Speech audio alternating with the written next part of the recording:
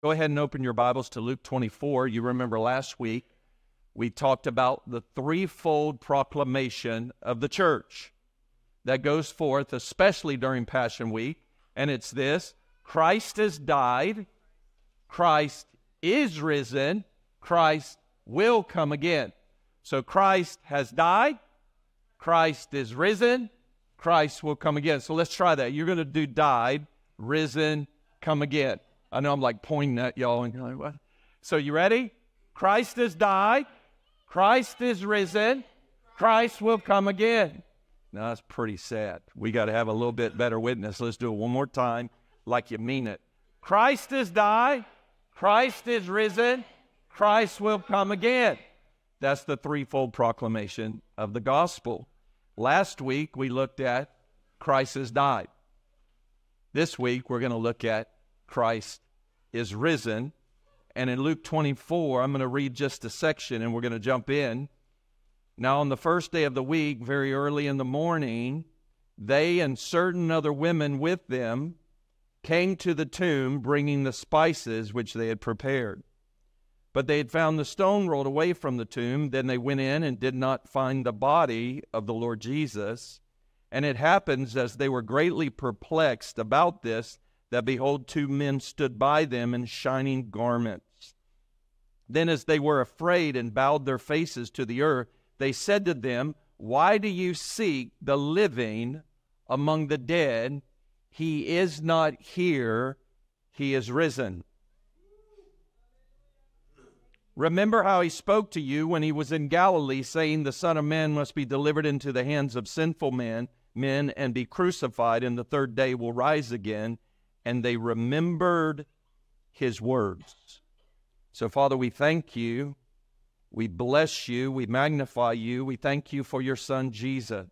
We thank you for his death. We thank you for his resurrection. We thank you that he is seated at your right hand and you're subduing all his enemies and making them a footstool underneath his feet. We thank you he will come again and make all things new. So, Father, send Holy Spirit. He's the teacher. We're the students. We want to learn from him. So teach us your word by the Spirit in Jesus' name. Amen. Well, one question and 7 words. So one question and 7 words put everyone on notice that something just changed. Something changed in the human experience that would not go back. One question: why are you seeking the living among the dead? He is not here, he's risen.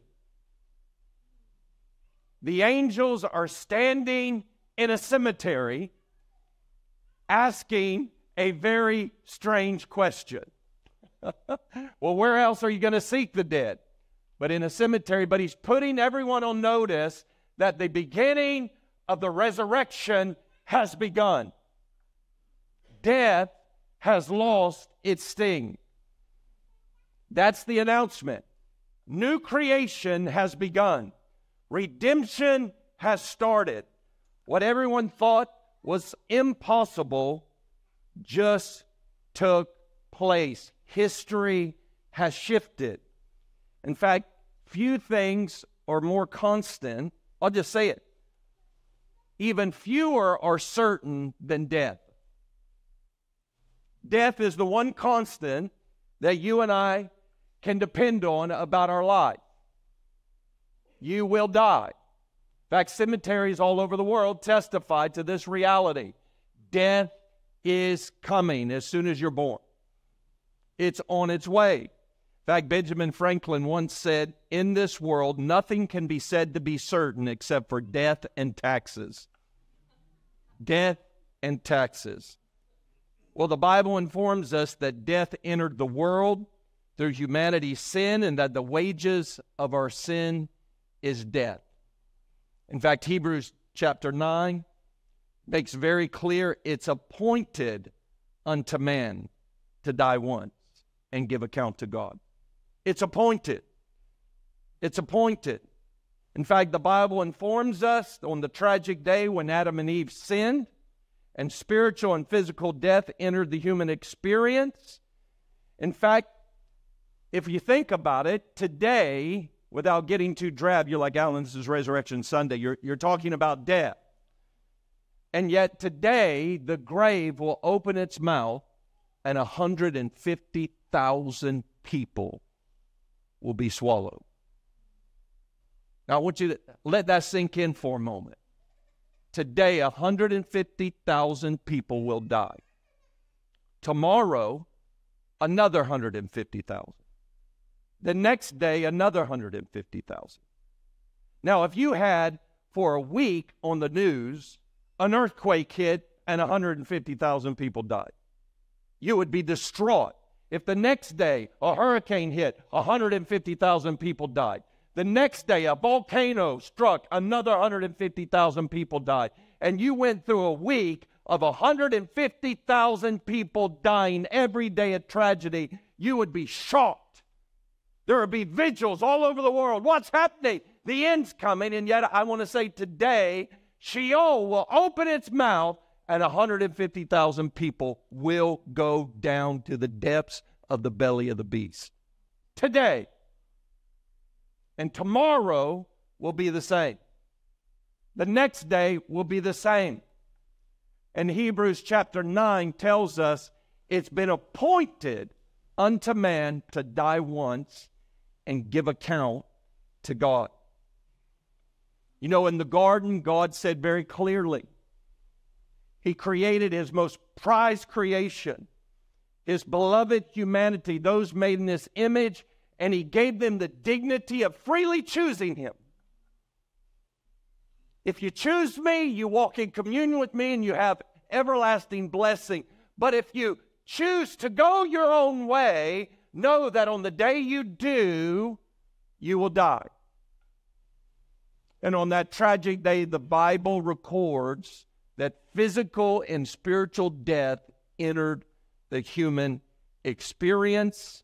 And since that time, there's been one impending principle. Whoever goes in does not come out.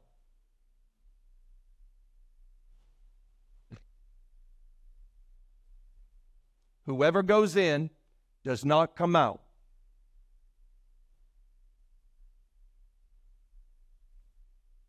Until the angels put on notice. One did. Someone came out and stayed out. Lazarus came out and then went back in. The little girl that was raised came out, then she went back in. But they went back in.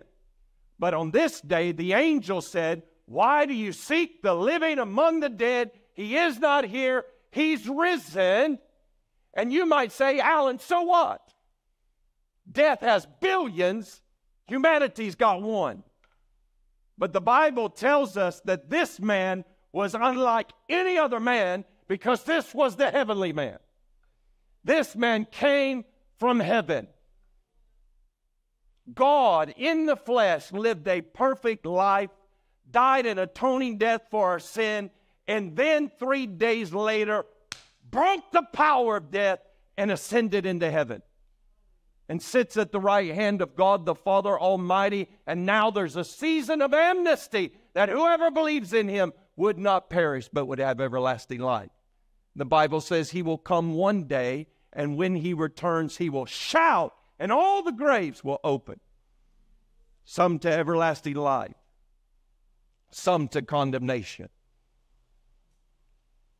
But one man had done the unthinkable. He rose. And this man brought with him everlasting life. This is good news. This is great news, because what looked like tragedy on Friday became the greatest news on Sunday. I love what E. Stanley Jones said. He said, if Good Friday raised the questions, then Easter Sunday raised the man, and the raised man is the answer to all the raised questions. I'm going to say that again because I hardly got one hallelujah on that great quote that I worked so hard to get. Thank you. If Good Friday raised the question, then Easter Sunday raised the man, and the raised man is the answer to all the raised questions. Hallelujah. Jesus' resurrection was historical, it was physical, and it was permanent. The church has maintained those three things. It was historical, it was physical, it was permanent. It took place in history. He did not appear to rise from the dead, having a spiritual body. It was the same Jesus who died in the flesh, who rose physically from the dead. He physically rose from the dead, and now he keeps his humanity forever, that when you interact with God, the Son, you will interact with him in your frame forever. Isn't that great news? Now the Bible tells us very clearly, on that day when we approach the judgment seat of Christ, we will not see an energy force. It will not be some energy force. We do our little circle thing, harmonize with the buzz of the universe.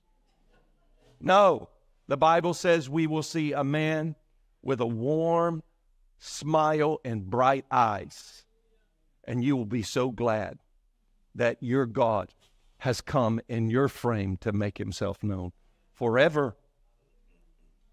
It's historical, it's physical, it's permanent. Christianity claims that the resurrection was not merely Jesus appearing as an eternal spirit. It was also not a spiritual resurrection in the hearts of the disciples. The apostles declare that Jesus in real time and space rose from the dead with a physical body and appeared in the flesh to a multitude of people. You see, redemption for Christianity is not an escape from death. Most people want to escape death. But that's not redemption for a Christian. Redemption for a Christian is not escaping death, it's destroying death by going through death. It's the overcoming. In fact, it's what the apostles called the fishhook theory. That Jesus came, God came in the flesh, because in his humanity he could die, and in his divinity he could destroy death. That was the theory, that God needed flesh to make atonement for us for dying our death, bearing the penalty for sin, displaying the love of the Father, that in his humanity he could die, and in his divinity he could destroy it from the inside out. How many of you have gone fishing and you put the bait on the hook, and that big 20-pound, 30-pound catfish swallows the bait? And when that fish swallows the bait, every real fisherman knows that fish is mine. Why? Because if you hook it in the mouth, it's got fight. You hook it in the gut, and it loses its will, because that hook starts tearing from the inside out. That is where they got the fish hook theory, that Jesus, God, came in the flesh, and the divinity was the hook. And they put the humanity around that hook so that when the devil struck, he swallowed the bait. That's why the Bible says, if he would have known, he would not have killed the Lord of glory. But he struck him. If you let him live, he takes over the world. You kill him, he raises everybody else up. He's in a catch-22, but he took the bait. He struck the Son of Glory and swallowed, and Sheol swallowed up the God-man. And down in the belly of the beast, the divinity could not die. And from within, he destroyed death from the inside and came out with the keys of death and hell. And now one man controls who dies, who lives, and he happens to be your brother. Not just, hallelujah.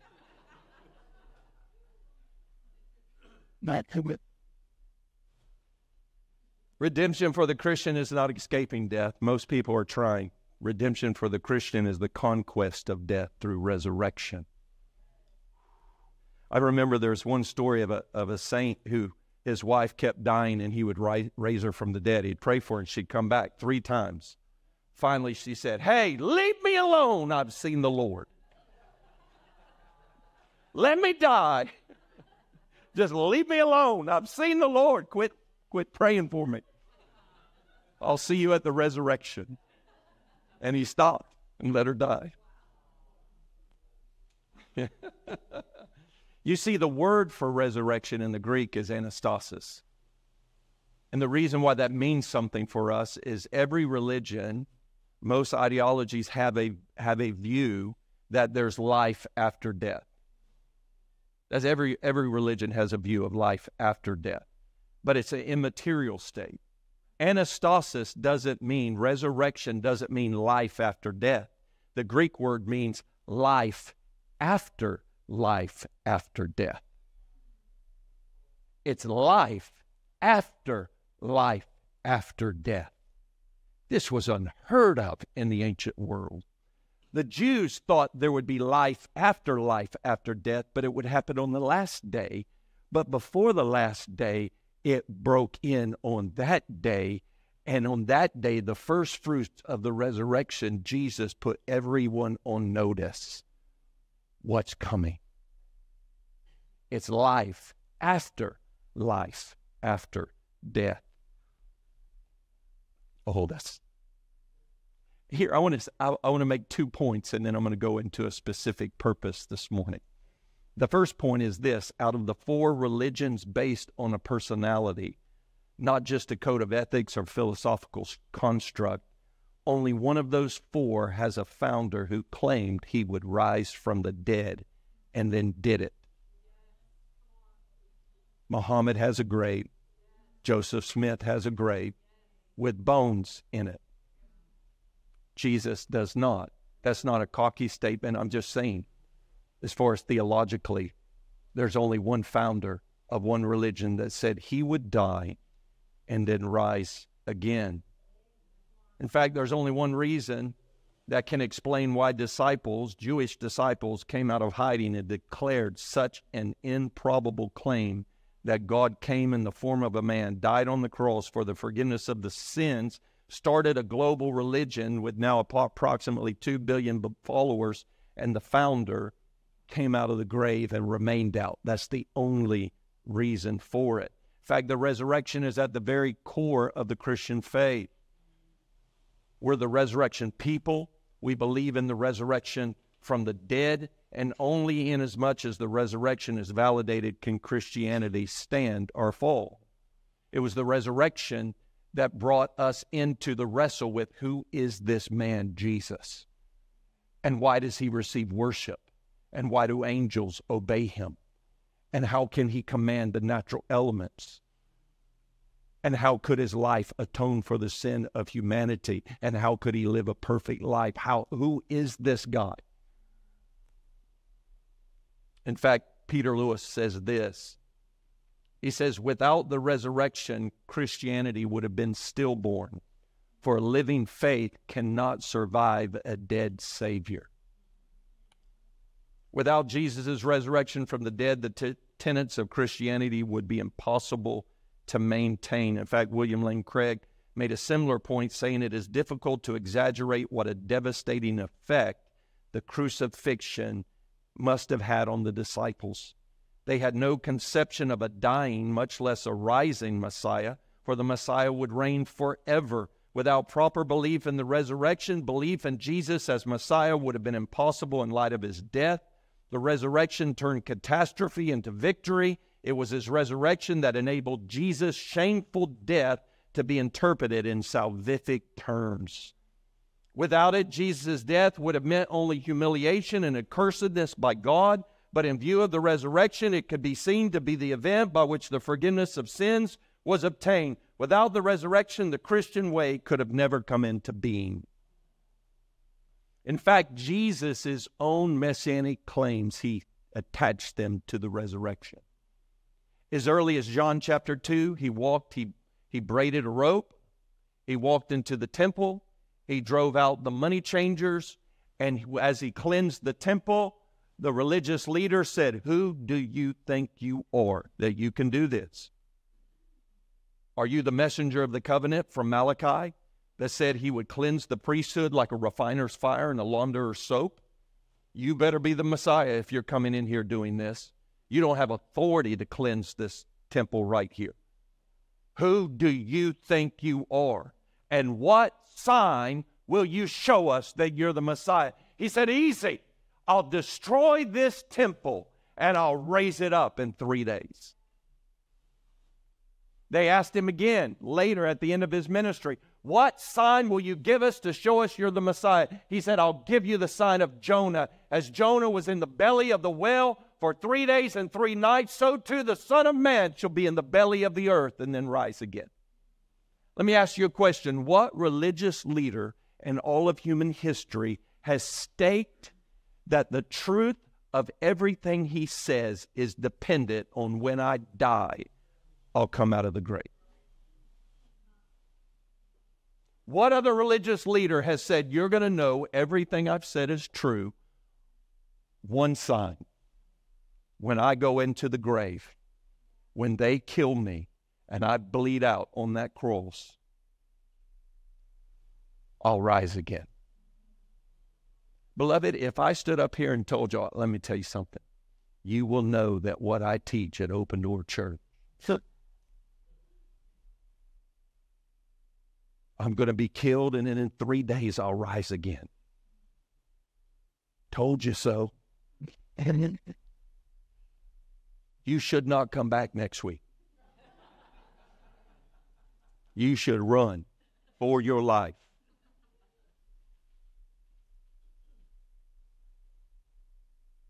And yet Jesus stood up and said at the very beginning of his ministry, not just at the end, he bookended it at the very beginning. His first public act in Jerusalem said, you're going to know the sign of the Messiah.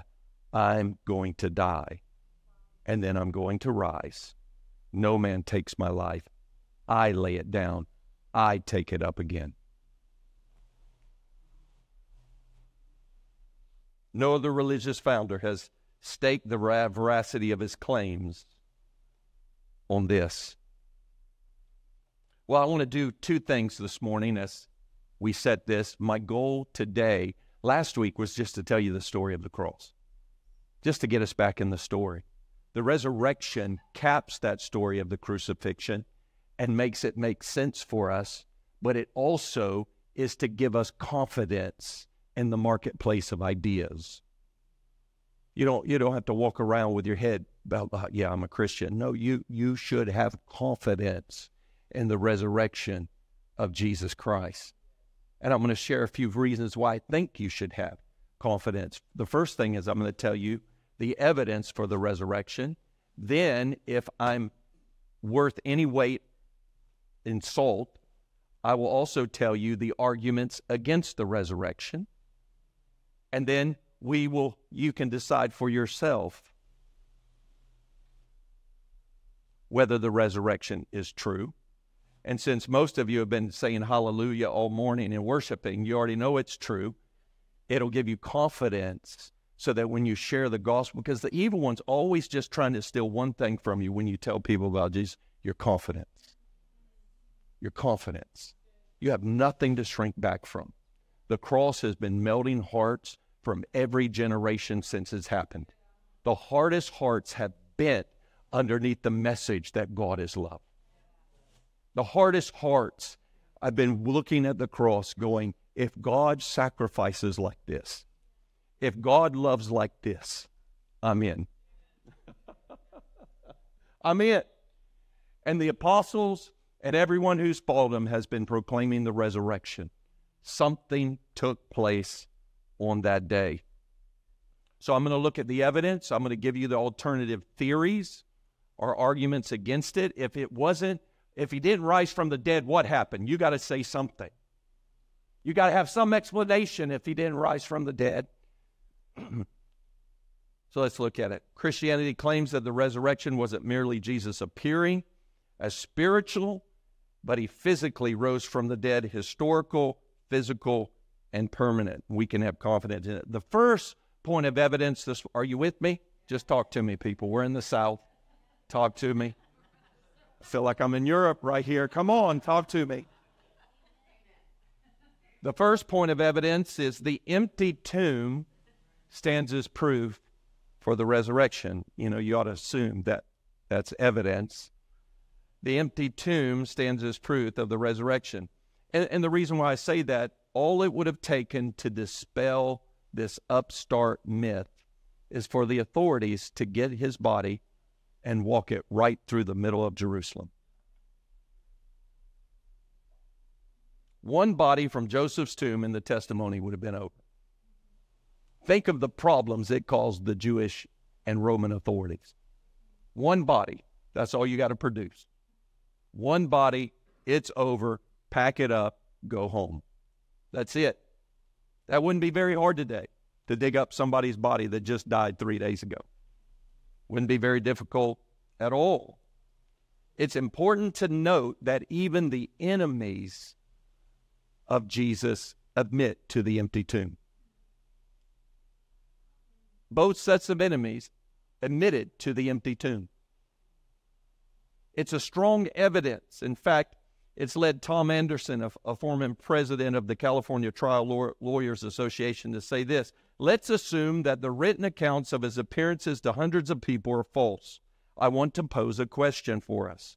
With an event so well publicized, don't you think it's reasonable that one historian, one eyewitness, one antagonist would record for all time that he had seen Christ's dead body?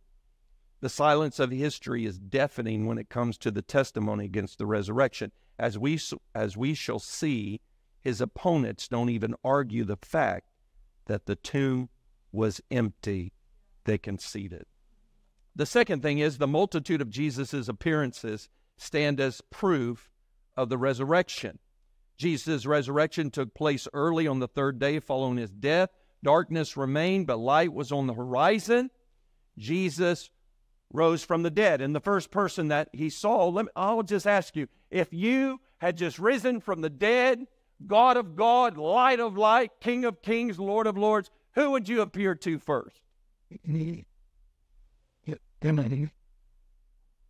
read in the gospel accounts that he appears to the most unlikely person. I mean, wouldn't you? Who would you pick if you were Jesus? You just rose from the dead. I would have liked to just shown up to like Pilate. Yeah. What is true? How about the Sanhedrin? Hey. I bet you regret that now. You know, or what about Caesar? What about you just show up and whisper, hey, there's a new king. You answer to somebody now. And yet Jesus appears to the ladies. In fact, he's going to appear to one particular lady. He cast 7 demons out of her. Her name's Mary Magdalene. She was from the other side of the tracks. And it says that early on that morning, they were going to the tomb. He was already wrapped in 80 pounds of spices, but they had 20 more pounds to go. Sabbath had come. They had to stop. They were coming back to finish the job, put 20 more pounds on his body. And as they came to the tomb early in the morning, suddenly there was an earthquake, according to the Gospel of Matthew, and an angel came down. And it's an interesting thing because the angel is sitting on the stone. It's a large stone. It took many men to roll that stone. The angel is sitting on the stone, and he talks to the ladies, and yet the soldiers are there, and he says, do not fear. Now, the inference is, hey, you ladies, don't you fear. Hey, you soldiers, you need to fear. They come to the tomb. They find it empty. Why are you looking for the living among the dead?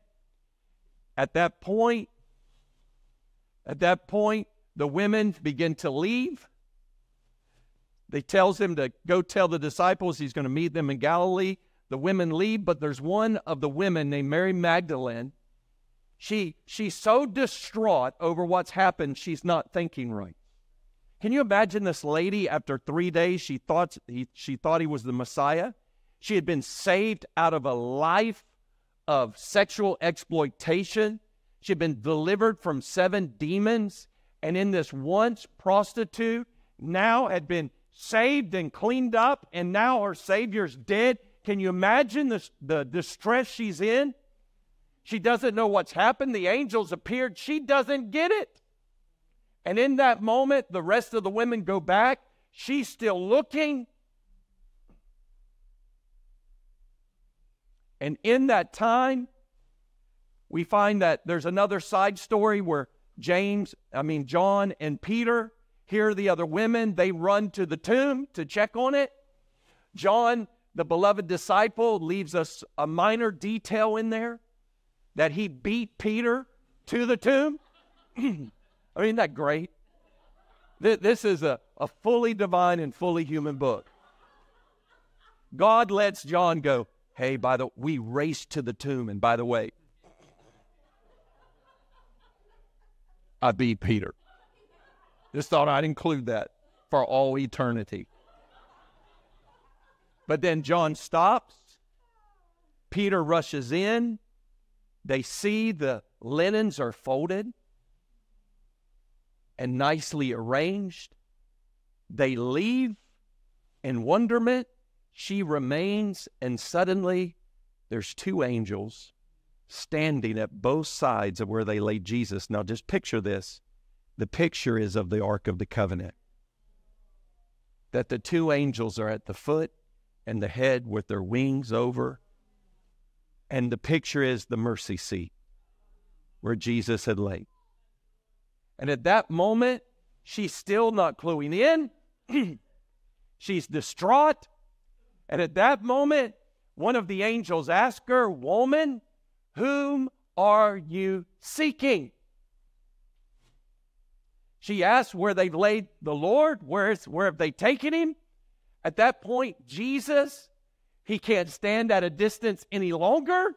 He can't leave her in this place. Now, this is a strategic blunder to show up to a group of women. Now, you don't get mad at me. This isn't misogyny. I'm just saying, in the ancient world, for Jesus to appear to women first, their testimony was not received. And yet Jesus goes, I'm picking her. Doesn't matter. He picks Mary, and here's what's interesting about Jesus. He says the same thing that the angel said. He's the risen Lord. He knows who she's seeking. And yet, he asks her, what is that about God that he wants you to ask him? He wants you to articulate you want him. I mean, you're made in his image. You want it. There's no worse feeling when somebody calls you and goes, hey, you want to go somewhere? And you're like, yeah, I think I do. And the other person goes, yeah, I asked, Ronnie and Billy to come, but they couldn't, so I thought I'd ask you. You're like, change, I got something. You want to be desired. And Jesus asked her, woman, who are you seeking? She turns around. She thinks he's the gardener, and she thinks he's done something with the body. Now, you got to remember, this woman's from the other side of the tracks. She's about to hurt somebody. She looks at the gardener and she says, hey, I will break your legs. If you did something with that body, I'm going to hurt you. You can almost hear Jesus. He's just smiling. He goes, Mary. And at that point, she goes, Rabboni. Now, that doesn't like touch you, Rabboni, but it's teacher. She goes, teacher. He goes, oh, it's much more than teacher, Mary. Behold, I go to my Father and to your Father now. I've removed the barrier, Mary. I've removed the sin that separated you and all of the human race. I've removed everything. Death has lost its sting. You don't get it. I'm going to my God and your God, my Father and your Father. Go tell the others. And she goes to grab on his feet and cling to him. He goes, hey, don't do it. There's so much power resting on my body right now. Don't touch me. You'll be joining me if you touch me. I'm the living God. Hey, just go. And she goes and tells them. And the Bible tells us that at that point, Jesus shows up to two on the road to Emmaus. As he tells them, I won't go into that story, but you know it. He causes their hearts to burn. He disguises himself. We don't know if he kept their eyes from seeing him or his shape shifted. Either way, that's cool. That's just awesome. And gives us a little bit of insight into the power of our resurrected bodies that are coming. And when he breaks the bread with them, he's revealed and he vanishes. They don't go back to the apostles and go, he vanished. He broke the bread. No, did our hearts not burn as we went on the road and he taught us the scriptures? And then it says he appeared to Peter alone before he appeared to the other 11. We don't have any record of what that looked like. And then he appears to the 11, actually the 10, because Thomas isn't there. And then Thomas goes, I'm not going to believe unless I can put my finger in his hand and my hand in his side. And so the next time Thomas is in the room, they go, we got to get Thomas in the room. They get Thomas in the room and the door is locked. He shows up in the middle of the room and goes, peace be to you. And Thomas goes, my Lord and my, in the Greek, theos, God. He goes, Thomas, you believe because you've seen, but blessed are those who will believe and who have not seen. And at that point, he says, I'm not a ghost. See, touch me. I'm flesh and bones. Touch me. Give me something to eat. He eats fish and honey. I call it the resurrected Lord's diet. Meat and sweets.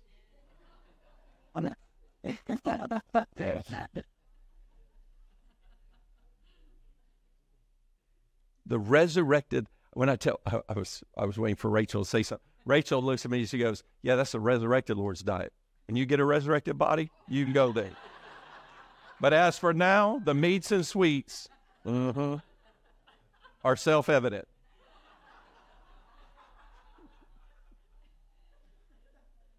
But he appears. We can walk through how he appears over a 40-day period.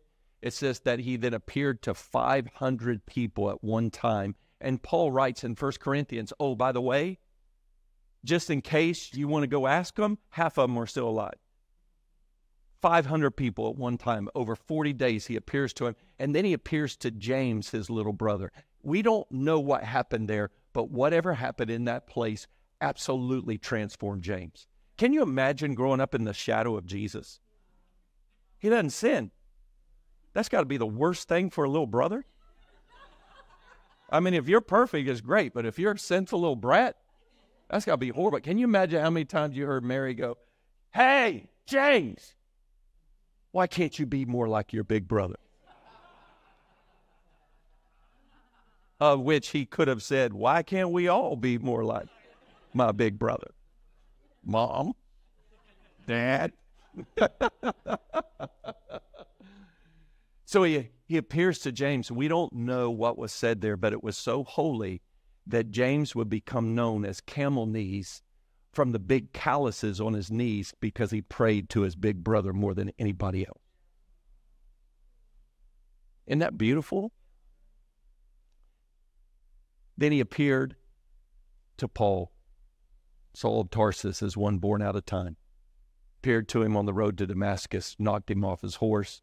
He was struck blind after he saw him for a few minutes and appeared to the one who had been giving his life to murdering those who believed in Jesus. His appearances, his multiple appearances, are strong proofs of the resurrection. The third proof, the changed lives of the apostles stand as proof of the resurrection. The Gospels are clear that the apostles were lived lives of self-interest. They were arguing over who's the greatest. And then after Jesus died, the Bible's very clear that they did not believe. They did not understand. They were in disillusionment and despair. And yet after Jesus comes out of the tomb, they go from cowardice to courage. Peter will tremble before a young girl around the fire and then stand up in front of everybody fearless just within, less than 60 days. The quick change in courage. Their self-sacrifice. They move from arguing over who's the death to self-surrender and sacrifice for the witness of Jesus. After the resurrection, a moral shift takes place. By Acts 15, you don't know who's leading. They argued over who's going to be the leader, and by Acts 15, you're like, where did James come from? Like, who is this guy? Where did he show up? What's Peter? Like, you don't know who is in charge because humility pervades the scene. Their martyrdom. And let me say another point on their self-sacrifice. How could men who preached and lived lives of the highest moral standards have created the basis of their moral construct on such an outlandish and intentional deception? In their martyrdom, even scholars who do not believe in the bodily resurrection of Jesus admit that something powerful had to have happened for the disciples to be willing to die for the witness of the resurrection. Also, the apostles' preaching in Jerusalem stands as proof of the resurrection. Beloved, if you're going to propagate a lie, you don't do it in the city in which he was killed and the body's in the tomb. You go somewhere else. This wasn't long enough for myths to have come forth. This was just days after Jesus had been crucified. They stand in the middle of the city that killed him and said he rose from the dead, and began to declare it. You and the powers that be crucified the Lord of glory, but God sovereignly allowed you. And they begin to prophesy and proclaim the gospel of Jesus, the good news of Jesus Christ and the resurrection. Also, the conversion of Saul of Tarsus to Paul the Apostle. What happened on the road to Damascus is very clear that Paul killed Christians, helped kill Christians, imprisoned them, and then his own testimony in Acts chapter 22, verses 1 to 8, he said, I killed them, I persecuted them, I imprisoned them, I was there holding the clothes and agreeing with the death of Stephen, the first martyr. In fact, I was on my way on the road to Damascus to imprison and kill more when suddenly a light came and he showed himself to me as one born out of time. Said, Saul, Saul, why do you persecute me? Who are you? I am Jesus of Nazareth, and I will show you how much you must suffer for my name's sake. And the one that caused the suffering ended up displaying the greatest amount of suffering. Well, to wrap it up, that's some of the evidence for the resurrection. What's some of the alternative explanations? If you sit here this morning and you're wrestling with this, or you're a good thinker, which you should be, you can love the Lord with all your mind, and you're going out, or you're a cynic and you go, that doesn't convince me. What's your explanation for what happened? We're not talking about divinizing Jesus 100 years afterward. We're talking about the men who watched him die now begin to proclaim his rising from the dead and that he's the divine Son of God. Well, I'm going to give you the top explanations, and then you decide for yourself. The first one is the wrong tomb theory. You women will appreciate this. This position holds that because it was dark, the women went to the wrong tomb. The women messed up the direction. You're laughing at that. Is a serious explanation. The women went to the wrong tomb and found an empty tomb. It was empty. It just was the wrong tomb. But every guy knows that is just outlandish, or every girl knows why. Because girls stop and ask for direction. If it was the men, maybe so. But everybody knew where the tomb was. In fact, Peter and John confirmed that it was the right tomb and it was empty. The biggest reason, I'll say this, the fatal flaw of this theory is that Jesus' enemies knew where the tomb was. All they had to do was go and get his body and walk it through the street, and it's over. There's also the stolen body theory, which this theory states that either the Roman or Jewish authorities stole the body. Now, this one's unthinkable. Can you imagine all the problems that Christianity caused the Roman Empire and the Jewish authorities? This is unthinkable that they would steal it and hide his body, when all they had to do was go get his body and march it through the streets. There's also, my favorite one is the swoon theory. Can you say that with me? Swoon. The swoon theory is that Jesus looked like he was dead. This was the plan. This was the plan of the apostles and Jesus, that he was going to, some versions of this, that he took a drug, it slowed down his heart, and that as he looked like he was dead, but he wasn't dead, he was laid in the tomb, and as his body laid on that cold stone, it began to revive him, and then he came back to life, vitality, and then he was, disappeared for all his days after that, and not one person ever saw him. But that's the swoon theory. Now, some of you may be old enough, I'm looking at a lot of you, or not. It's called the Passover plot, gives this swoon theory, and yet it's a movie that he took a drug to slow his heart down, and he was going to trick him, but he didn't count on the soldier sticking the spear in his side. So that when they took him to the tomb to bury him, he was still alive, but then he died. The swoon theory. How many of you go, that's a powerful theory? The argument against this theory is that it was clear Jesus was dead. No one could have survived his injuries, and soldiers were an expert at crucifixion. In fact, they didn't break his legs, which was a sign that he was already dead, and just to make sure, they stabbed him in the side, and the witness is that blood and water poured out of his lungs. He was dead. Jesus was covered with burial clothes, 80 pounds of spices. So let's say Jesus survived the complete ripping apart to where he no longer looked human. He couldn't carry the crossbeam, but he goes to the cross, survives the crucifixion, the spear in the side. They take him down, they wrap him up, he's still alive, he revives. Somehow he unwraps himself from 80 pounds of spices and linen cloth, rolls the stone away by himself, which took many, many men, then fought a Roman guard,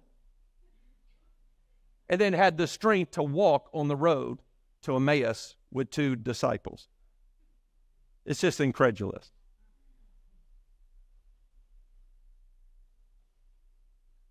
There's also the hallucination theory. Are you with me? I'm almost done.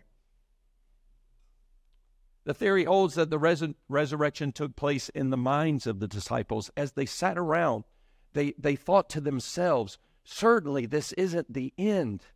Certainly it couldn't end this way. And as they sat around and said it can't end this way, suddenly they felt as if the presence of the Lord was in their midst. And suddenly they realized it wasn't the end, it was the beginning. And he spiritually rose in all of their hearts. And they went forth and died gruesome deaths because they felt something in a room. There's a big problem with this theory, and it's that hallucinations happen only under certain specific conditions. And one of those conditions are that everybody's expectant and really hopeful and happy. You're expectant. Well, they weren't expectant.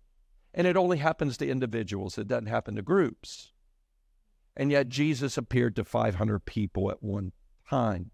He appeared in a room of 11. He appeared in a room of 10. So it's just hard to imagine this would. The last one is called the theft theory, which is the one that's prevalent to this day, which is the one when I led my roommate, my Jewish roommate, to Jesus, is the one his parents told him which is that the disciples stole the body. The disciples stole the body. In fact, that's what the scriptures record, is that when the soldiers came to the Jewish priests, they were scared. Why? Because a Roman guard that falls asleep and allows that Roman seal to be broken and that body to disappear, they will suffer the death penalty as soldiers. Now they're terrified.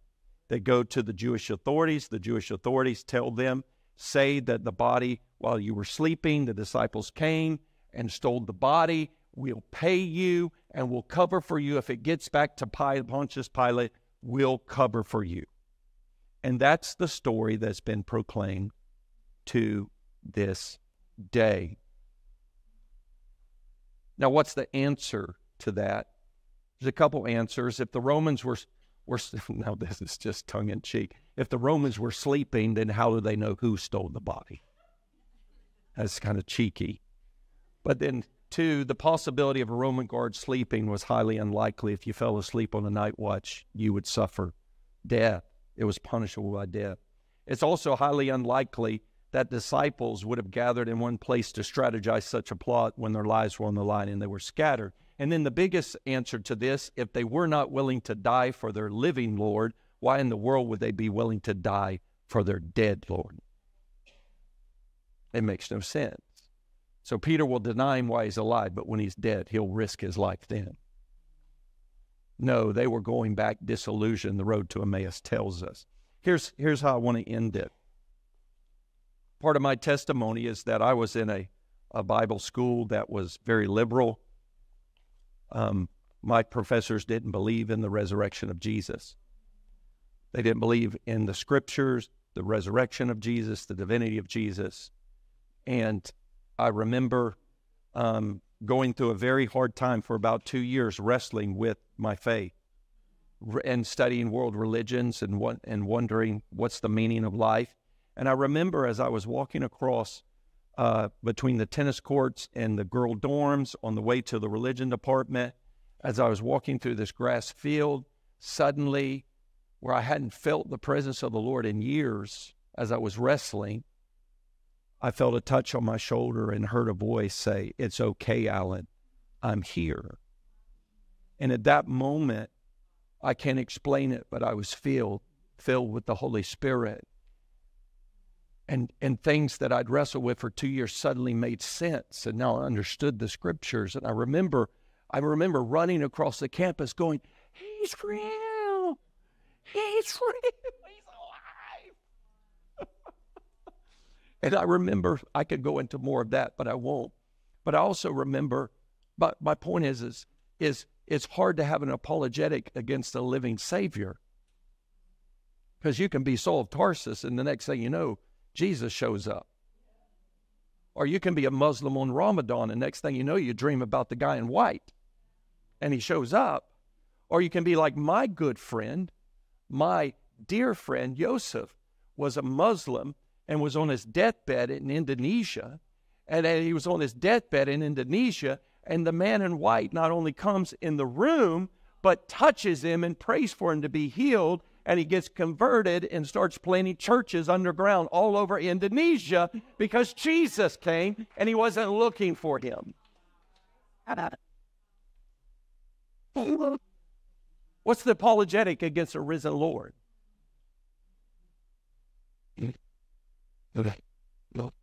I remember I was evangelizing. We would go down in Kansas City during Halloween to these scare houses. And this is where I really will end it. After this, I'm just telling you parents who are like, I got to get my kid. We went down to these scare houses to evangelize. And during the Halloween season, Kansas City's downtown warehouse district converts to like the scariest scare houses, like the edge of hell. One's called the Beast. Do you remember those? They're terrifying. And there would be like warlocks walking around with Rat Man, do you remember? And rats would go in his mouth and all over him, and it was scary stuff. I mean, but it was a killer making money. I mean, they'd charge you $50 to go in for 20 minutes and be scared half to death. I thought, this is amazing.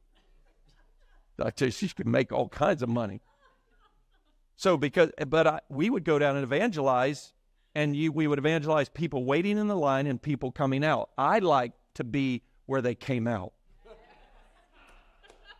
Because when you're evangelizing in the line, they get aggravated, but when they come out, they're freaked out. You know, in the Bible, when it says, it literally says in the Bible that he will put enmity between the seed of the woman and the seed of the serpent. There's a natural enmity in you. The thought of Satan repulses you. They would come out of these demonic scare houses and they would just be like ready to talk about life. You know, and so that's when I would want to get them. And we would ask them 5 questions. We'd ask them very basic questions like, on a scale of 0 to 10, what would you rate this scare house? And they're scared. They're like, 10. Was it worth the money? Some yes, some no. Then we would say, do you believe there's a Satan? And almost every one of them would believe there's a Satan coming out of the scare houses. Then we would ask them, do you believe that God exists? Now, this what's terrifying. About half of them would say no. Can you imagine if you believe Satan exists but God did not? Like, what kind of hell are you living in? I mean, yeah, you wouldn't even make up something that horrible. Yeah, I'm part of a world where there's an evil, purely evil being and nothing to check him. You're in trouble. But we'd ask, do you believe God exists? And then we'd say, well, do you believe heaven exists? And if it does, how do you plan on getting there? And that would create the thing. And I remember this one girl, she came out with a group of young people. She was probably in her mid-20s, and she was vivacious, and you could tell she was just bright, and she had all these kids that had gone in there. She came out, and they were just, oh, my gosh. And so I began the survey with her, and I got down to, do you believe in God? And it was pretty much no, but do you believe? She goes, I believe in a higher power of some sort of reality. I said, do you believe in heaven? And if so, how do you plan to get there? She goes, oh, yeah, I believe in heaven. I believe there's fields of existence. There's fields of existence. And you can go to different fields. When you die, you go to different levels of existence, which is life after death. It's not life after death, but it's life after death. And I'm like, that's interesting. I like Elysium fields or what? Well, explain these fields to me. She goes, yeah, you see how you're going to get there. And she starts evangelizing me. She's like, how you're going to get there is you got to fulfill your goals. And the better you fulfill your goals depends on what field you go to in the next stage. So I go, oh, interesting. So if you do like 30% of your goals, you go to this field, 60% that field, 90% that field, like fields. And I go, so it's based on goals. She goes, yes, every individual and their goals. I go, so if your goal is to exterminate the Jewish race and you do a good job of it, because you know where I'm going, everybody uses Hitler, which you shouldn't, but it's like, so if your goal is to kill the human race, called the final solution, and you get 6 million of them, and at that point, all the little kids around me are going, and she's caught. I'm not trying to catch her. I'm honestly, humbly asking her, like, are there good goals and bad goals? And as long as they're goals, you're in? Like bad goals? Like my goal's to kill a genocide. My goal's genocide. And I'm pretty good at it. So like Hitler's going to be way up there. And all the kids are going, Hitler ain't making it. And she's caught. She goes, well, yeah. Well, how do you believe you're going to get there? And I said, you know what? That's a great question. I said, I'm not, I first asked her. She goes, oh, yeah. And I go, where did you get this from? And she goes, well, I got it on the internet. I went to different sites, and then I kind of pieced it together and put it together. And that's what I think. I go, really? I go, you're going to base your eternal existence on a couple internet sites. And she started to turn and see, and she goes, what are you going to base your eternal existence upon? And I went, oh, I'm so glad you asked.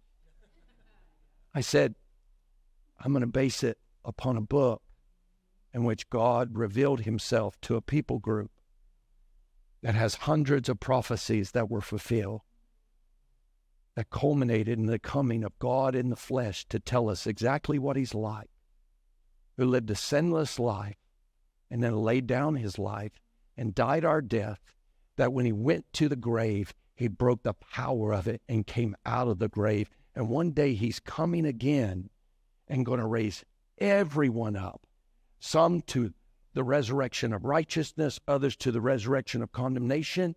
And between now and then, there's a season of amnesty. Whoever calls upon him shall be forgiven, as a free gift of God, not of works, lest any should boast. It's the beautiful God who so loved the world that he gave his only son. And she just screamed at me and ran off. But guess who didn't run off?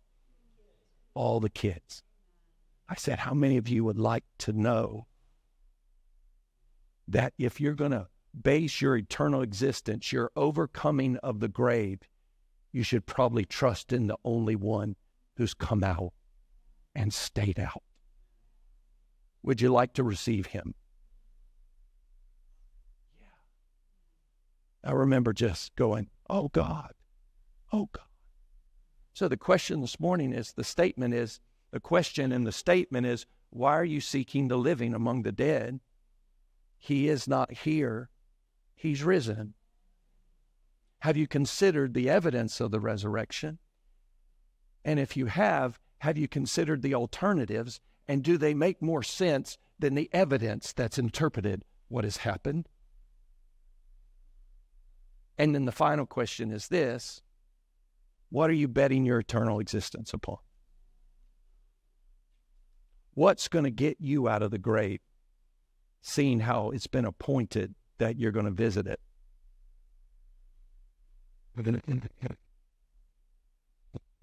And the testimony of the apostles through the ages has been Jesus. There's one who's overcome, that whoever calls on him would not perish, but have everlasting life. Amen? Amen? Amen. All right, let's stand.